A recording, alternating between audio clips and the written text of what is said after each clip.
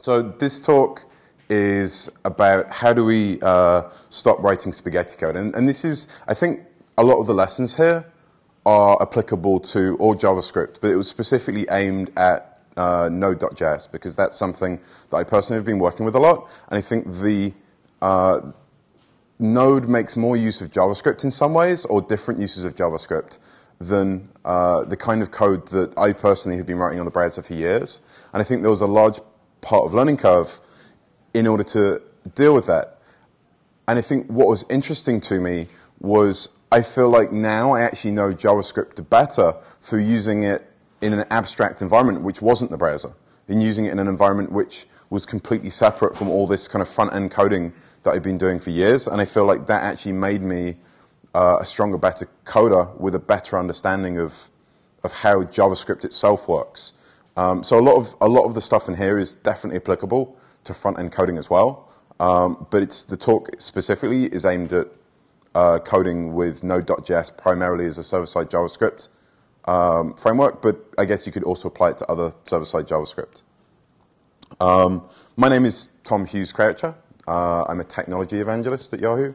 That means that I go around and talk about things a lot, but I also get the opportunity to learn about these new technologies, and I get to see what's happening, I get to see what's interesting, and Node in particular I think is one of my favorite technologies because I feel like it's really pushing what we're able to do. It's taken a concept that people have been talking about for years and it's really made something happen with it. It's really taken that idea of, well, what could we do with JavaScript on the server, and it's really pushing the boundaries. So this story is a lot about the event loop.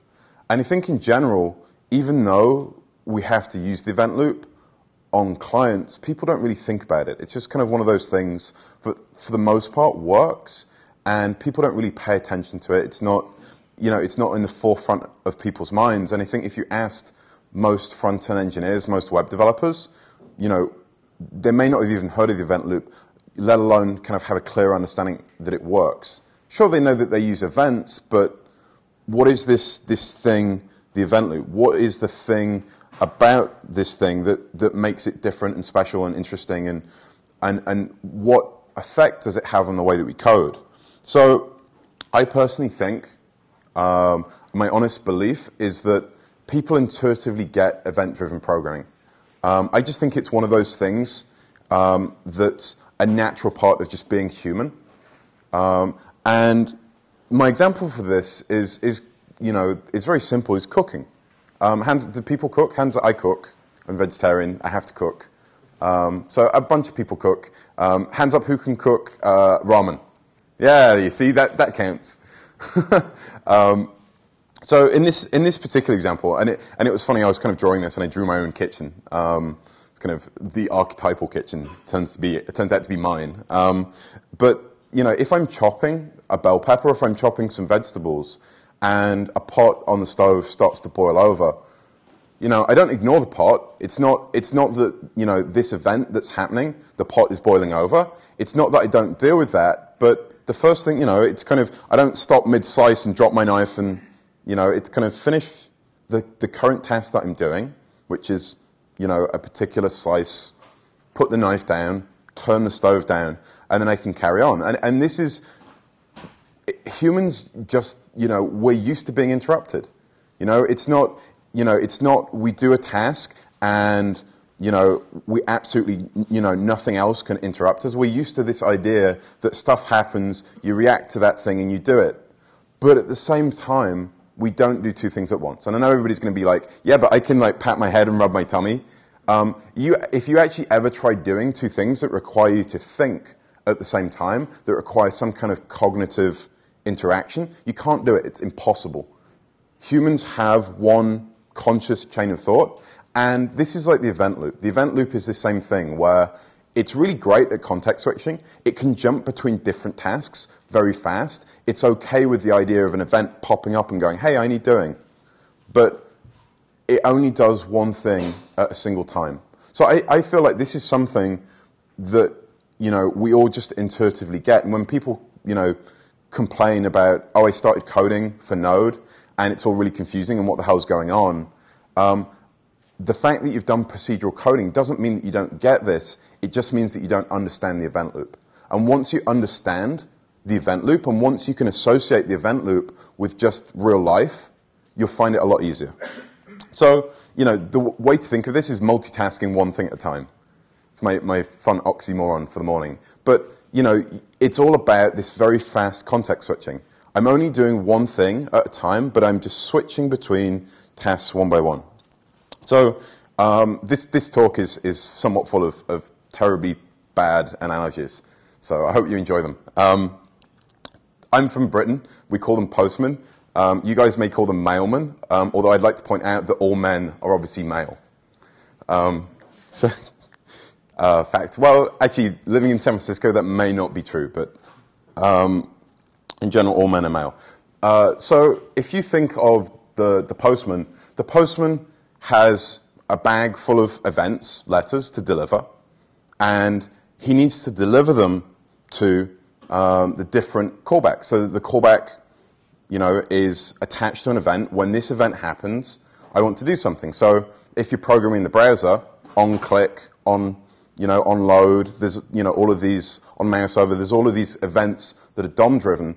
If we're programming on the server, we tend to get a much wider range. And I think for people, this conference is easy. I think people that use YUI are already much more familiar with, custom events. They're much more familiar with the idea that events aren't just DOM events, because, YUI encourages you to use that. And I think that's important.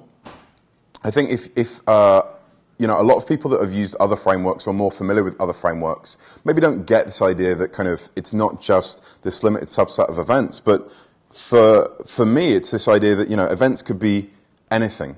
And we take the postman, he takes an event, so here's something I have to deliver, and he walks down the callback. So I think of the callbacks as paths. I've got a callback, I get my event, and I deliver the letter by walking down the callback, and here you go, here's the end result of that. But the point is that the postman's only got one set of legs. He can't walk down 3 callbacks at once. He walks down one, and when he's finished, he can then deliver the next letter. So it's this sequence of things. And I think this is really important because when you add a bunch of listeners, so you add a listener for on-click, or in the browser, or you add a listener for I've got a new request in Node, it's not trying to fire all of those events at once. If you fire an event, it will run the first callback for that event in its entirety. When all of that code is finished in its entirety, it will then do the next one. And when all of that code is finished in its entirety, it will then do the next one. So it's this sequence of things. And this is really important because people worry about race conditions. People worry about, how do I make sure that these things don't execute at the same time? You can't make them execute at the same time because JavaScript doesn't work that way. And this is, I feel, a massive, massive advantage to JavaScript. Because has anybody ever tried to program something like Erlang or Java concurrency? I did some of that in college. I assume because my professors hated me. It's really painful. The idea of trying to know what state different parts of the system are in at the same time and keep that state, and as the message passing, and you're trying to make sure that things don't get out of state and you don't create a deadlock, and all of that stuff just is awful.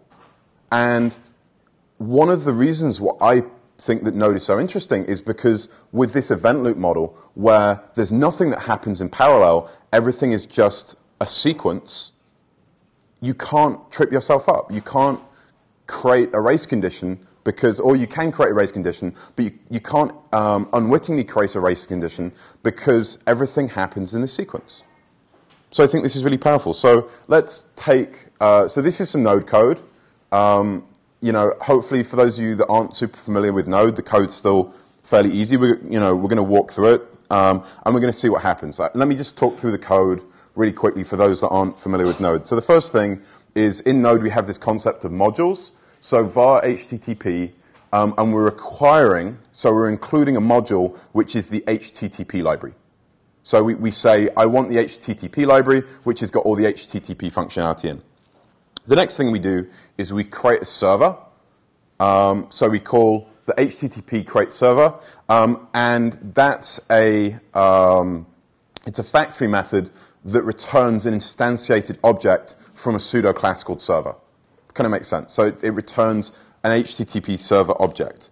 The next thing we do is we add an event listener. So the way that Node does this, it has this class called event emitter, which is a superclass of the server, and we can attach an event called request. So the event we're going to have fired is called request, and we pass it this anonymous function. So we create a new function to create a closure around the request. And it gets a request and response object. It writes some stuff to the response.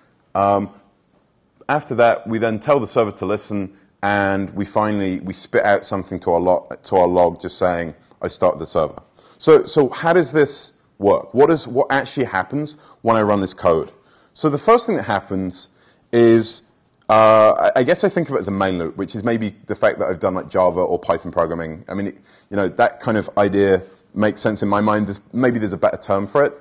Maybe we just don't want to use a term from Java. I'm cool with that. But I guess it's slightly chopped. You can see that we've got an arrow on the sort of left-hand side of the screen. And what happens is the very first thing that Node does is Node says, you've given me a JavaScript file. I'm just going to run top to bottom down this code. So it reads the statements that instantiate. It reads the fact that I've set an event handler. And it reads the fact that I've done two other things. So we run down this, and we go sort of top to bottom. And we end up, at the end of step one, after evaluating all this code, we end up with some variables. So we've got an HTTP variable, which represents the HTTP module. We've got the server variable, which represents the server we created. And then we've created this listener. So we've got a listener that's sitting, waiting for events. So the very first thing that we do is we do the first pass around the loop. So we've done a pass, and we've got an instantiated set of stuff, right? The next thing that we do is we loop. So you can see I've sort of starred the event listener. And that's because in this step, this is the actor. So obviously this is a really simple example. There are much more complicated examples. And obviously underneath all of this, if you actually dove through the HTTP server itself, there's going to be a bunch of, other event listeners and other stuff inside there. But, I'm trying to hide the complexity to make this easy. Inside this, we say, do we have any active listeners? We do have an active listener. We've got a listener that's waiting for requests. So we wait. We wait to see if something happens. Now, obviously, if you use a browser, the JavaScript is live for as long as you run the page. Because Node's a server, Node doesn't do that. Node runs the JavaScript until it has a reason not to run the JavaScript. So in this context, it's really important that we actually have an event listener. If we go back to step one, if we didn't have that server on, if we didn't create an event listener, if we didn't create something that's sitting around waiting for events, when we got to step two, it would say, do we have any event listeners? No. Well, why do I need to run anymore? I don't. There's nothing that I need to wait for, so I'm going to quit. And I've evaluated all the JavaScript, I've run it all, and I'm done. But because we have that active event listener, we wait to see what events are going to hit that listener so we can evaluate them. And of course, step three is we get an event call. So now our arrow is smaller. It's just evaluating that function inside the listener. So a request event is issued, and since we have that listener that's listening for a request event on the server, we call the function. So the postman gets his route and he walks down the code path for that. And we've only got one listener, but we could have several. And what would happen in that case is we would do the one, and then we would do the second one, and then we would do the third one, and so on, until we'd evaluated all of them. But the key part here is that Node, it does all of those things first. It's not launching any more events in the meantime. So step three is to go back to step two. So if I get a request, so the first thing is I get a request, and I run that request. If more requests come in the meantime, so if you imagine I've got I've got my server, and I get one user in, and I start evaluating that person's request, if a second person comes in, it's not firing that second request event until it's entirely finished the first. It has to get back into the stage 2 where it's waiting for a request. It can't evaluate at the same time two things because Node or the event loop, JavaScript, only does one thing at a time. This is the really key important message, is because it only does one thing at a time, it's never processing two events simultaneously. They're stacked up. They're all waiting to be evaluated. And that's just really critical. But this also means that we can break the event loop. This is something where it's completely possible to, deadlock's the wrong word, but it's completely possible to lock it. So the way I think about it for the poor postman is if somebody's got a locked gate, right, he can't get in, and he wants to get in, and his whole job is just to get through the gate and finish this function. But even if we've got something waiting on the stack, even if the next event for the postman opens the gate, he'll never, ever, ever get through the gate because he has to get through the gate and finish the function in order to serve the next event and open the gate. Does that make sense to people? So this code looks like this.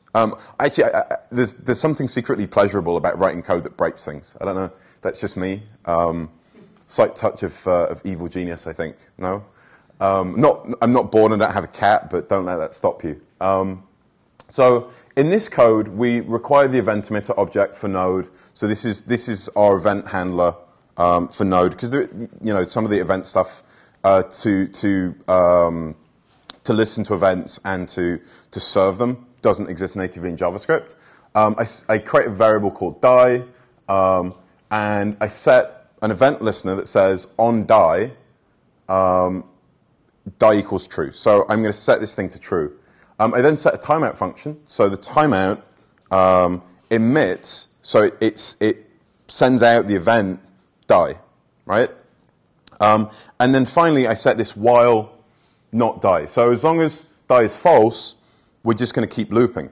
Now, you might think, well, okay, this timeout is going to run, and it's going to set die to false, and then we'll break. Well, we won't break because JavaScript can never run this timeout. This timeout will never, ever get called because the JavaScript interpreter is busy running the loop. The loop's just running and running and running and running, and the event will never get fired.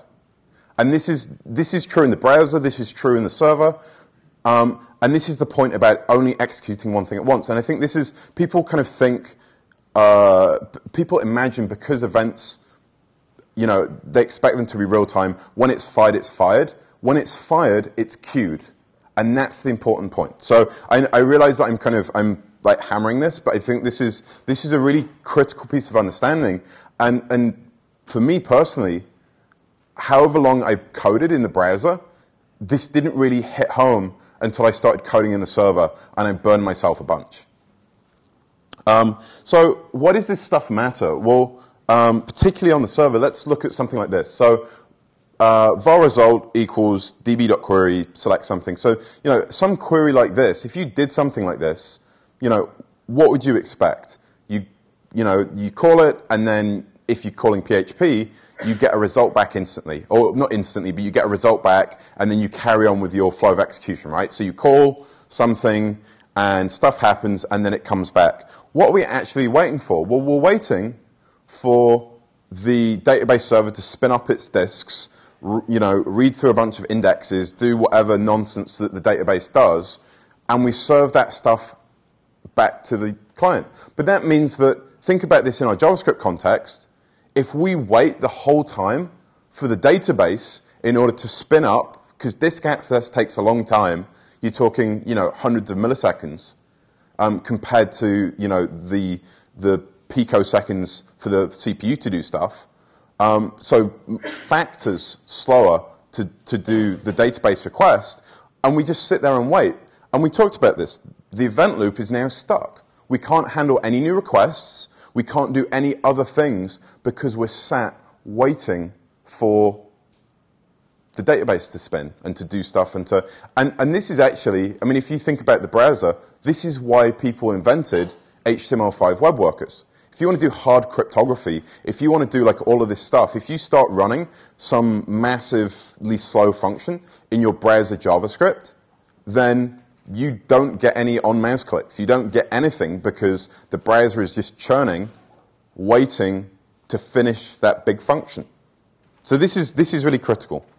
So blocking is as bad as stopping because, even if you don't actually really deadlock, even if you don't create a condition where it's impossible for the event loop to continue, if you block it for a long time, you're not serving any other requests. There's no parallelism. There's no chance that you're doing anything else. And if you're building servers in a server-side JavaScript environment and you block, you might as well have stopped because you've created a condition now where one user is hogging the whole system resource.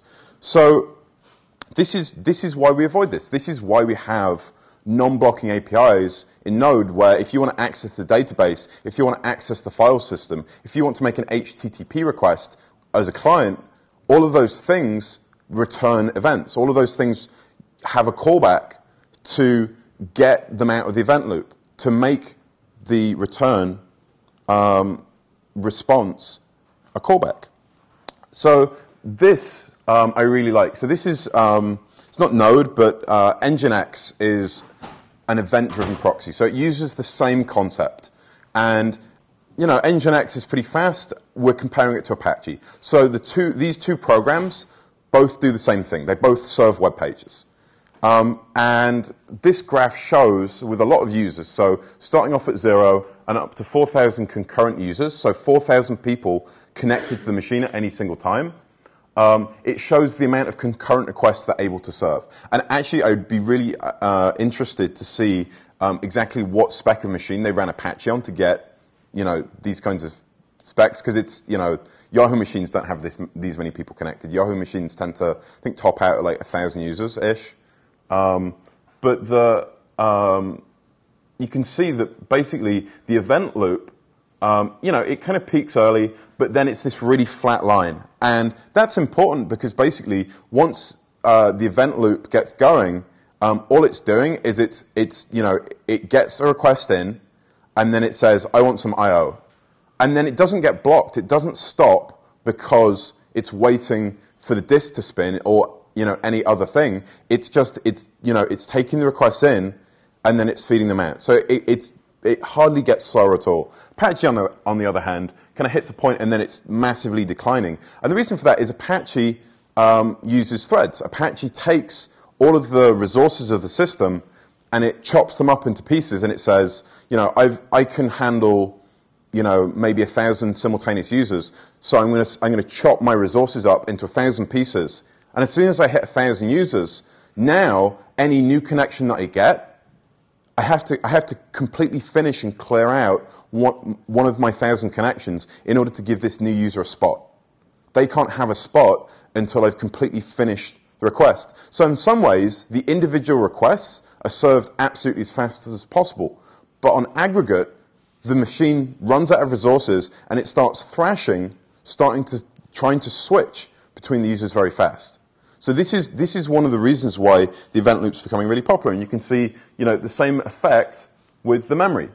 Nginx at the bottom, has a very stable memory footprint because it's not assigning new resources as it gets more and more and more people connected. Apache, on the other hand, is slicing down its ability to do stuff, and it's using more memory as it gets more users connected because it's trying to allocate a piece of all of its system memory to each of those users as they connect.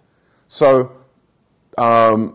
this is a really interesting concept for me because I think it explains why this model is getting popular, why people are starting to do this more over a traditional model like Apache. And more than that is I think it says the less you block, the more I/O that Node can do. And this is important because it's not just, the blocking isn't just reading from something slow like a file system. It's if you write a big long function that takes ages, you're blocking too. So the more that you can write in a style that makes you event-driven, the better. Which, of course, leads us on to programming style. All of this would be great if it was just, kind of me talking about theory, but, it's important to talk about that. So this is specific to the server, but what kinds of applications do we build? We've got command line apps. We've got things like web servers, maybe some streaming servers or peer-to-peer. I kind of generalize this down. The way that I think about this is main scripts, which is, we looked sort of earlier at the idea of kind of just running down main, and something that just does that first pass. That's a main script. Request and response-driven servers, so think like an HTTP server is entirely driven by a request and a response. And then a streaming server, so something which has a stream that goes back and forth, and the events are based on that. So the main scripts, really simple, command line scripts. In general, they don't do very much because you're not using any events. So I like writing my command line scripts in JavaScript now because I can, and I like JavaScript. But this is kind of a small use case. The main use case is this kind of request response. And I think what's interesting about this is it's really discrete. So you have, it's not like a streaming server. It's, I have a request and I give it a response and then I'm done. And what's important is that you encapsulate the request and the response. So if you think about something like Apache, by doing threads, Apache is naturally encapsulating every request. It just spawns a new thread per connection, and that's naturally encapsulated. Each connection is naturally in its own little sandbox.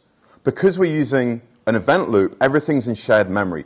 Everything is shared between all of the clients. And that gives us this performance benefit, but it also means that unless you make sure that you're encapsulating properly, potentially one person's request could be shared with another person's request, and that's not necessarily a situation we want, right? Obviously. I think if Firesheep has taught us anything, yeah.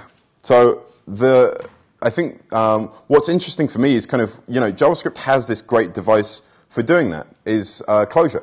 JavaScript has closures, and that's a great device for encapsulating stuff. And then, of course, streaming. So arbitrary in or out data, and the stream may or may not be encapsulated. So, for example, you might have something like a Comet server that you've built, or WebSockets or something like that, and that's going to be fairly encapsulated because you're going to have one connection per user. So that connection is going to be encapsulated to one specific user. But you may also have servers that don't need to be encapsulated if they're streaming. So we're going to go back to the simple web server as kind of a code example, and again in this, I've used this time the default from the Node docs. This is just what's on the Node.js homepage. I've not rewritten it at all this time. And let's kind of break this down. So you can see essentially, all we're really doing, and this is the same for the previous example I did, but all we're really doing is function request response. So when I create the server, this anonymous function that gets passed this is what we're going to use for requests and responses. We're creating closures. But what's interesting is because we're using anonymous function instead of using some named function, is each of these gets instantiated every time. So whenever I get a request, I get a new anonymous function.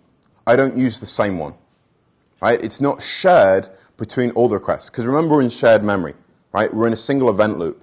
So whenever the server gets a request, it has to make a new anonymous function. So that's kind of an important thing. But the problem with anonymous callbacks is you end up with code looking like this. So if you imagine, when we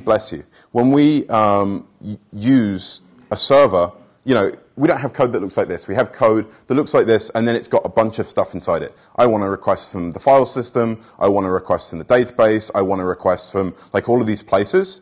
If you do all of those callbacks with anonymous things like this in order to create a closure, you end up with code that looks like this. You start off with the first anonymous function, and then inside that is another anonymous function, another one, until it just it goes all the way out, and you're like, okay, I'm done. Close, close, close, close, close, close, close, right? And that code is hard to read, and it's really, really hard to debug. So an anonymous function has done this. Okay, which one, right? And it's, it gets really frustrating. So what I'm proposing is this, this is a skeleton for creating servers, a server-side pattern for Node, and for any server-side JavaScript, really. And it's really simple. None of this is like particularly rocket science. I've used Node syntax, but this is like fairly obvious stuff. So the first thing is we require system. This is basically, and actually, I mean, you could rewrite all of this stuff. So Dave's been talking about how to do this stuff on Node with YUI. A lot of this stuff is also in YUI. So there's absolutely no reason why you couldn't just include YUI and then use, the familiar YUI syntax to do a bunch of this stuff. I've just written it in raw Node just because that seemed like an easy way to go about it. But there's no reason why, if you're more comfortable with YUI, you couldn't do it that way. So sys, which has been renamed util in the dev branch of Node, in case just to if anybody gets confused with that. So in the dev branch, it's called util, but it's the same thing.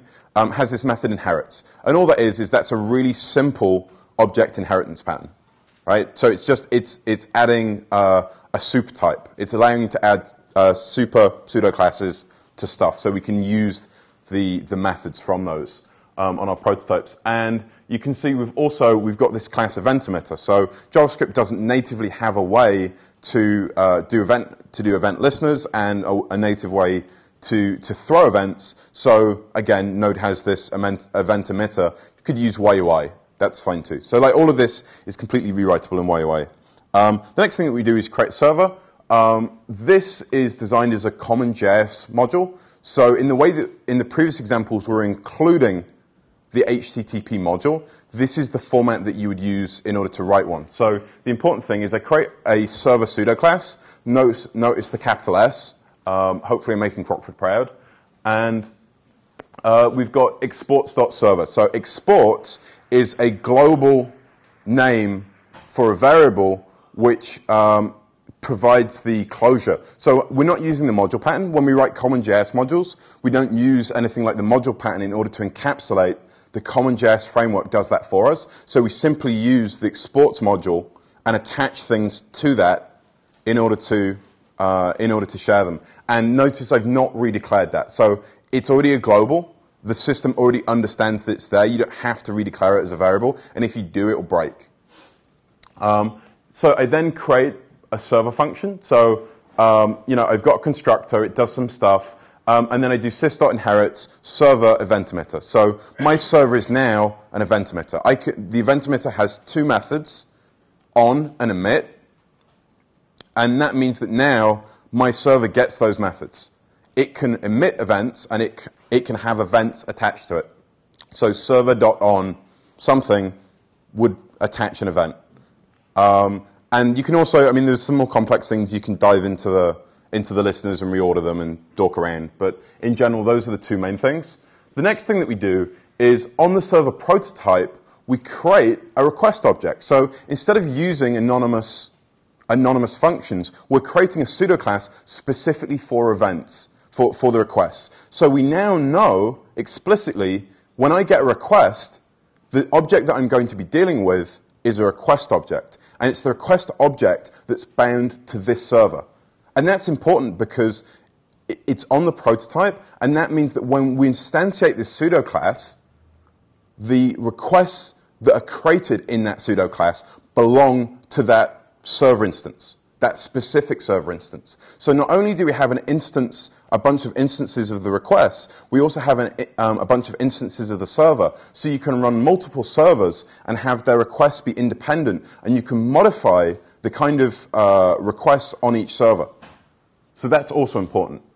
And then again, the request pseudo class inherits from the event emitter. So the requests themselves have a life cycle. They also have an event life cycle. And then we create two factory methods. So we're creating one to create new requests. And what that does is it returns a new this request. So notice we're returning it belonging to that server.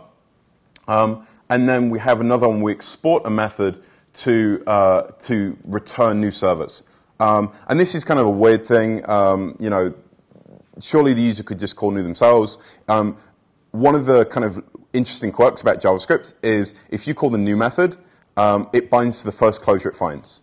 So if you did new require some server, it creates a new require. It doesn't create a new returned object. You'd have to wrap it in braces. Does that make sense to people? So if you call new, it just finds the first thing in scope that it can call and then instantiates that, which is not, it's kind of counterintuitive. So we tend to use a lot of factory methods, but I think it's useful. And that means that you can do something like this. Now, typically, you can see I've used an underscore because I would actually typically have this built in as part of the server.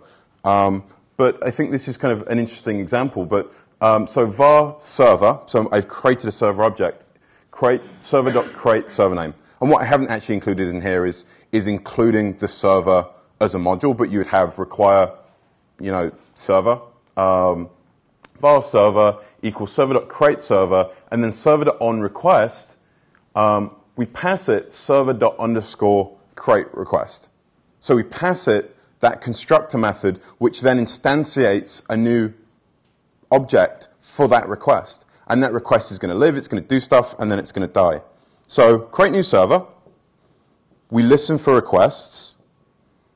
When a request happens, we do on request create new request. And that encapsulates the request state in the request object, right? So this is an individual. And notice, again, the capitalization. So we're creating a new request from the request pseudoclass, but then we end up with an object instance of that, which binds our encapsulation. It binds the data for that specific request from the user that's different from all other requests, even though they share the same methods. And then we can do request life cycles. So inside that, we get something like this. We get a server, which gets a request, creating a new encapsulation of a request object. And inside that, we can have a whole life cycle. So, the request itself, it can get a new request, and we call the constructor and everything kind of boots up. But then it says, well, the first thing that I need to do is I need to init. So I throw the init event, and I listen for the init event, and when I get the init event, I then call a database query. And when the database query returns, I then call my database response callback. And then, so on. I go around file ready, and, I do all this stuff. So inside the request, you can bind to your request pseudoclass a bunch of, again, named functions that get called in sequence. And that means that you can draw a pretty graph like this, and you can look at that and you can say, well, this kind of makes sense. This is obvious. The server gets a request, it creates a new request object, and then what happens? Well, it's easy for me to follow along with the code because I know that the first thing that happens is it calls the init function, which calls the database query function, which calls the file access function, which calls, process, which calls respond, and presumably respond sends something back to the client. So you can go through these whole steps and you can start to map out, here are the things. If you do it with anonymous functions, you can't, because it would be anonymous, anonymous, anonymous, anonymous. And I think having this kind of named approach where it's really systematic is incredibly helpful. It's incredibly easy to understand and to use. So I think what I'm going to do really quickly, we've got a little bit of time left. So I created blow this up a little bit. So this is a slightly more concrete, only slightly, ever so very slightly version of this. I have other examples that are much more concrete, but they're not necessarily great for a presentation. But you can basically see, so this is, the same pattern, but now we have a few things that get done. So when the constructor gets called, we throw new server to the console. You can see that we've got these prototypes. So when we create a request, we pass request and response, and then when we create the constructor for the request object, logs those. So I'm not actually using like a whole chain of stuff that happens, but you can see that I'm now starting to do stuff. And I just wanted to kind of show this in practice, just so you can see what it might look like. So one other thing that I really like about Node, and actually I guess I'm not going to show it, but this is so I switched from TextMate to Vi, and I really like it because there's this rad plugin that basically allows me to just copy and paste code straight into a Node REPL. So this is a node REPL, and it's basically, it's just a JavaScript shell. So, true equals true, true. I guess you can't, it's kind of hard to read blue, and that's cut off as well. It's not good. There we go. You can kind of see the horrible blue. So it's just a node. It's just a node shell which then just interprets JavaScript. So what I've got is you can see that this is server.js, and it's just living in my home directory. So what I'm going to do is right now I'm already in my home directory. So I'm going to do server equals require /server. Note that when you require common JS modules, I'm not including the file extension. We just include straight, and it's now told me what I've got. So I've got, it's returned this object, and inside the object you've got a server which has got a function and a bunch of stuff on it, and then it's got this create server function. So what I'm going to do is I'm going to do server, lowercase, equals server, yeah, dot create server. No, what did I do? Create server. Apparently they're Greek. And so now I created a new server, and it threw that constructor event, new server. Not rocket science so far. Or possibly at all. So we have that, and what we need to do is we need to fire this object. So when we get a request, we want to attach this kind of create listener. So what we're going to do is we're going to do server.on. So remember, we've inherited from the event emitter request, and then we're going to do that server.underscore create request. Ooh.